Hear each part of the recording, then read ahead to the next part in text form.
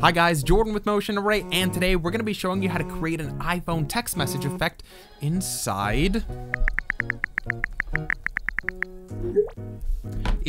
Adobe After Effects. Like it or not, phones are a really important part of our lives. You see this effect all the time in TV, movies, and commercials, and whatever reason you have for putting it in your production, I'm going to be showing you the way that I go about doing this effect personally. I'm going to be showing you not only how to create the text bubble itself, but also how to turn it into an auto-scaling text box, so that whenever you type in anything, it automatically scales to fit exactly the way it should. Then I'm going to show you how to animate it so that it actually looks like the real deal, and then at the very end, if you wanted to do stuff like 3D track it to an object in your scene, I'm going to be showing you how to quickly do that at the very end. But if you just wanted to skip all of that and use a template to get the quickest possible result, here at Motion Array, we have some awesome templates to create this effect, and I'll link them in the description below. But now the very first thing that we're going to do to actually create this effect is actually to screen record a conversation that we're having over text with somebody else. This does two different things. One, it gives you a frame of reference that you can look back to and actually make sure that your effect is looking like the real deal. But the other thing is that if you're just really in a pinch for time, you can use that to just create a nice looking effect in and of itself. Slide your frame over and then have the conversation going on beside you. This actually looks surprisingly good. And if you just cut out and splice out some of the dead sections in between, you get a really nice flow. But now that you have a frame of reference, let's dive into After Effects and take a look at how to get this effect. Okay, so here we are inside of After Effects, and I'm just going to create a new composition. We're going to make it 3840 by 2160 pixels. This is bigger than 1080p. It just helps us to make sure that if we have to scale up our items, they're not going to be too pixelated. And the first thing that we're going to do here is we're actually just going to import a reference image to help us just frame out what our text bubble is actually supposed to look like. Okay, so here we have our reference image. So we're going to create a new solid. Just make sure that you're not highlighting any sort of layers here. Just click off to deselect and go up here to your rectangle tool and click and hold, and then go over here to your rounded rectangle tool. This is the one we're going to be using. Release, and then you have your rounded rectangle, and now you can click and drag and try to create somewhat of a similar shape. It's not going to be perfect. That's good enough. Next thing we're going to do is we're going to click on our new shape layer here, and let's just hit enter, and we're going to rename it text bubble. Just keep everything nice and organized. We're going to click T to bring up opacity, and then drop it down here so that we can see both our solid and also the background image at the same time. We're going to zoom in here, and we're going to try to see if we can line these two up nice and perfect. I've actually got it to be the correct blue color. I'm just going to make it white so that we can see a good contrast here, and you can see that there's a couple things wrong. The size is close, but it's not quite there, and then also the roundness of it isn't quite right. A good way to go about this here is to drop down your little drop down here, and then go to contents, go to rectangle, and then go to rectangle path. From here is a great place to change up the size instead of using just the global scaling feature. If you scale up just the whole image as a global thing, then you might end up getting harsh pixelation. So let's deselect this little constrain proportions icon here, and now we can move our width and our height independently of each other. Scale up the height a little bit, scale up the width a little bit, and that's looking right about perfect. But now we need to adjust the corners there, and they're not quite round enough. But thankfully, because we ended up using the rounded rectangle, we have a parameter here called roundness, and we can scale it up here until we get exactly the look that we're going for. That's pretty good. Okay, cool. But we want to get the color perfect, and this is another reason why having a reference image is so great, because now you can just click on your layer, go up to fill, grab the eyedropper tool here, and now you can hover over the actual image here, and you can just copy the exact color. If you need a reference, you can see that for me here, it's 1989FF. If you want to just type that into your shape fill color, you can just do that, and you can end up with the same result. So click OK. Now let's go back here to our text bubble, and let's raise up the opacity back to 100%. And wouldn't you know it, we have our text bubble. It's looking pretty good. Okay, so now before we actually make our text bubble auto scale so that it reacts to our text, we need to have a piece of sample text there to begin with. So let's hit either Control or Command if you're on a Mac, and then T, and that brings up our type tool. And let's click over top here, and let's type out something. Let's type in the same stuff that we've got here in this text bubble. For example, just give me a heads up. Cool. And so what's really important here is that you use the appropriate font if you want it to look exact. So what iOS uses as of the time of recording this video is called San Francisco. That's the name of the font here. And actually, if we click and bring this over here, I'll zoom in here and I'll just prove to you that this is pretty much a carbon copy. So you can see that this is the font that iOS uses. Before, after, haha, perfect. If you wanted to use a different font and just give it your own style, go for it. But I'll leave a link to the San Francisco font in case that's really what you want to use. Okay, so now comes the time where we actually make our text bubble auto scale. Now, this normally would be a little bit challenging. You got to write in a bunch of scripts and everything, but I've just left a copy and paste solution for you in the description. So if you go down to section 1 and copy the script there I've left for you, then follow me here to your text bubble, go down to contents, rectangle 1, rectangle path 1, and then under the size here, you want to hit Alt or Option and hold that, and then click on size. And this allows you to start actually adding script underneath that parameter. And now just paste in the script that you copied from section 1 in the description below. Click off, and you'll notice there is a little bit of a problem here. It indicates there's an error in the expression, and you can see here that it's not pointing to the right item. That's okay. You just need to change one little thing here. My text layer, that's just a sample placeholder layer name. You actually need to make that exactly the same text as the name of this text layer here. But the easiest way to get that perfect is just to click on your text layer, hit the Enter key, and then copy that exact phraseology that you've got there. Now click into your script here and highlight my text layer. Make sure to not highlight either of the quotation marks on the other side, and just paste in the name of your text layer. And now you can see that it automatically scales around the parameters of the text. It's perfect. And if we click on our text and we retype it out, that's not quite what we're wanting, but we're getting close. There's another parameter that we have to add. So if you go to section 2 underneath the description, you'll see the second script that you have to paste in. And if you follow me down here to position, make sure that it's positioned underneath the contents rectangle, rectangle path 1, not underneath transform. It's a very important difference. Has to be the position underneath contents. Click and hold Alt or Option again, and click position. And paste in this second section 2 script under this section. Click off, and do the same thing where you copy the exact text name of your text layer, and then go back in here and change my text layer to be the actual text layer name in your project. All we have to do is just click and drag over top, and that's it. And now when we type it in, it auto scales exactly to what our text is doing. The only problem is that there's not enough padding around it. It's just lined up to exactly the edges of our text, which is not exactly what we want, but adding some extra padding around that is super easy. Click on the add feature here underneath your text bubble layer, and then add an offset paths feature. Drop this down a little bit here, and now all you have to do is just scale up until you get the exact size that makes you happy. We got the width, like the height of it correct, but then the actual width is just a little bit too squished. We want it to be so that the text is ending right about the time where this curvature starts here.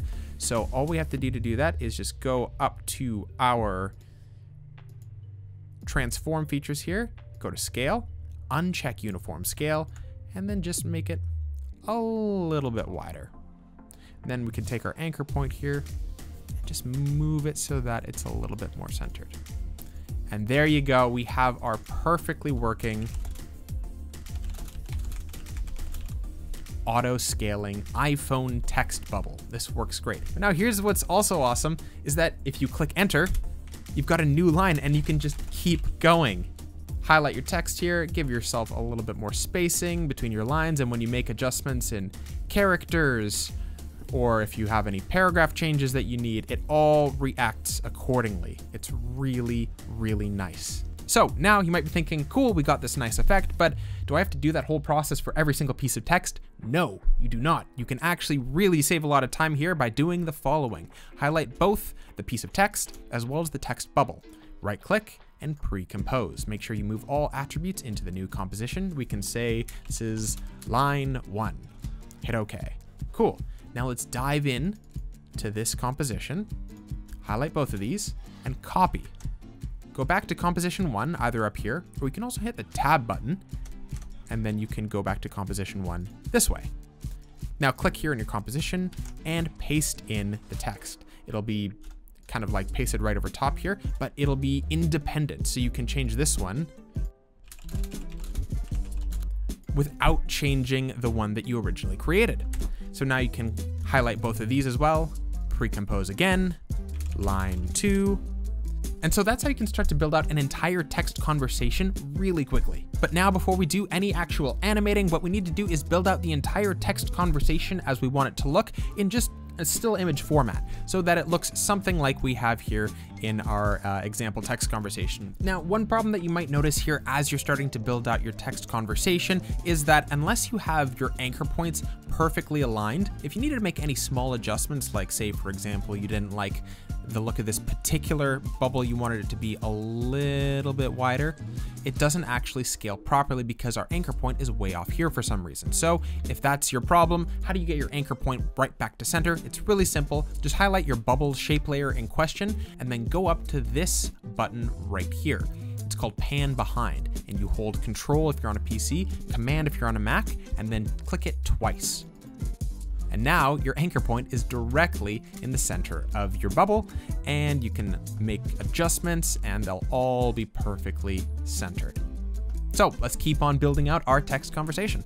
And as you're creating the text for the other person in the conversation, the text color that you can use is a little bit of a subjective gray, but if you wanted the exact value, it's 27272B.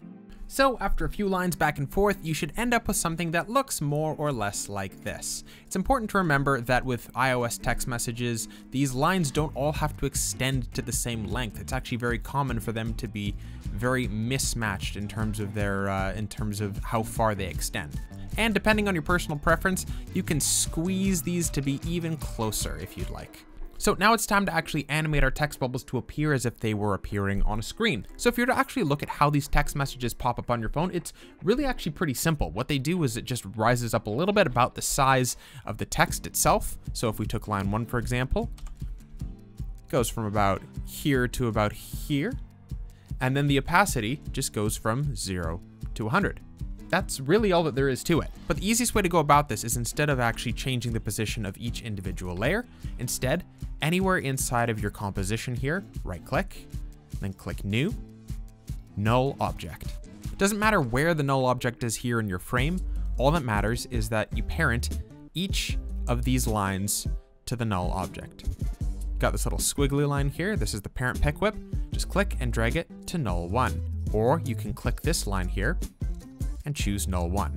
If you don't see this option, it might be that your toggle switches and modes here at the bottom is preventing it from being visible for some reason, or you could see if dragging this in or out displays it. But once you can see it here, just make sure that each individual line is parented to null 1. And now if we change the position of null 1, we change the position of everything. Let's bring this to a starting point where the first piece of text is in about the middle of the frame here. And then let's keyframe the position here to start exactly where it is. And let's go forward about 8 or 9 frames. You can use the page up or page down button if you have a full-size keyboard, 1, 2, 3, 4, 5, 6, 7, 8, or you can just kind of zoom in and you can measure out 1, 2, 3, 4, 5, 6, 7, 8 frames. And then just raise the vertical position here about the height of the actual text layer itself. So this is what it looks like. Nothing crazy. Right click here on the second keyframe, and then go to Keyframe Assistant, Easy Ease In. Take all of your layers, all 5 of them, hit T for opacity, and bring it down to 0. Now for this first line here, bring up the opacity, keyframing it to start at 0 here, with this first keyframe here for position on the null object, and then go forward till 1 frame before the position ends here. And then bring the opacity all the way back up to 100. And this is what you get. It's a really, really simple effect. I'm just gonna put it on loop here for a second.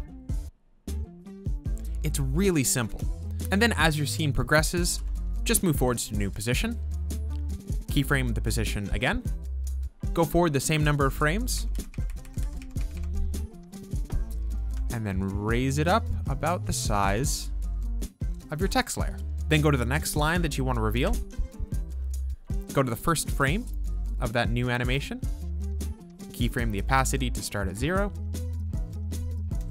and then bring it up to 100. And this is what we have.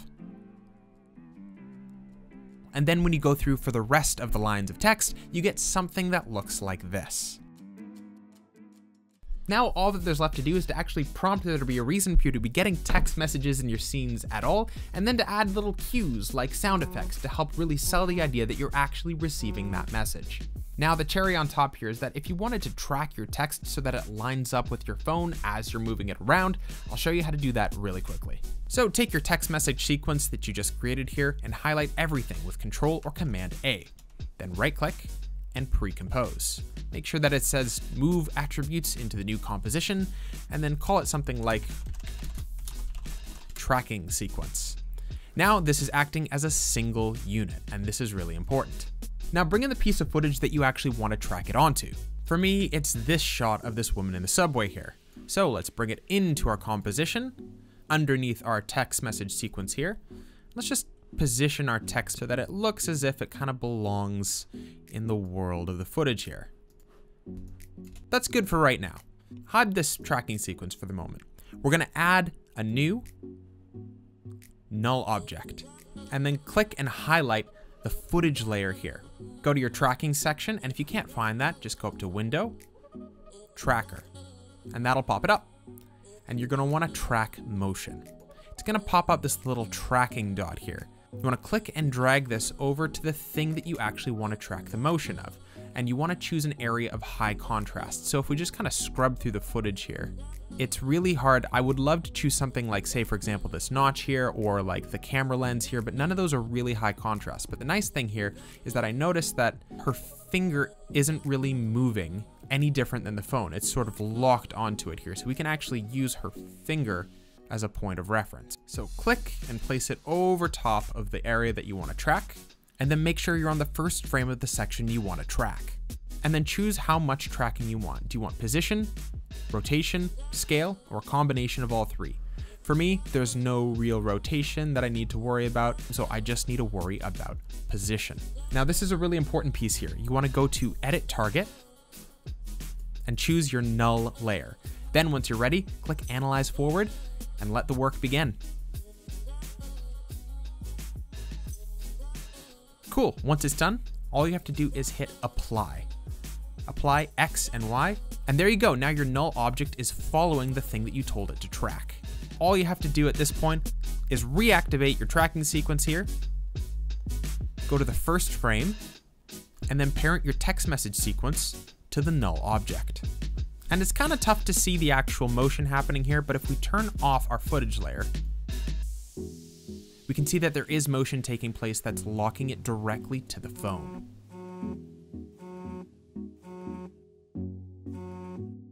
So that's how you get the iPhone text bubble effect custom inside of After Effects. Like I mentioned before, if you guys did want to save a lot of time, we do have a template that can get you this look right out of the box. But that about wraps up this video. If you guys liked it, please consider liking so that YouTube knows to spread it to as many people as humanly possible, and subscribe and click the bell icon to never miss another video. I've got some awesome stuff coming up in the near future. 2 weeks from now, you're not gonna wanna miss out. But that's it for me. Thank you so much for watching, and I can't wait to see you in the next video.